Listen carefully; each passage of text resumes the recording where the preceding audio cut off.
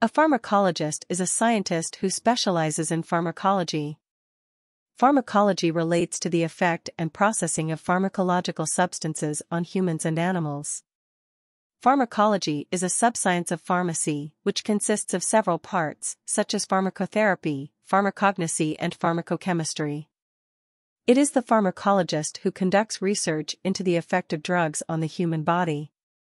Think of researching and analyzing different substances in a medicine for their effect, and of the influences of this substance on humans or animals.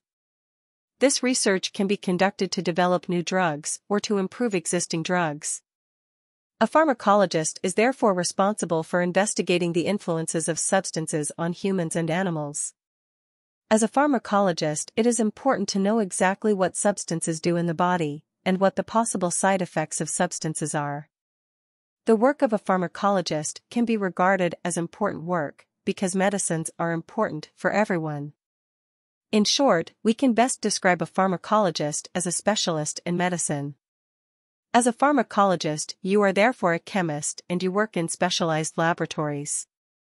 Developing new drugs is not easy, because pharmacologists spend a lot of time researching new drugs.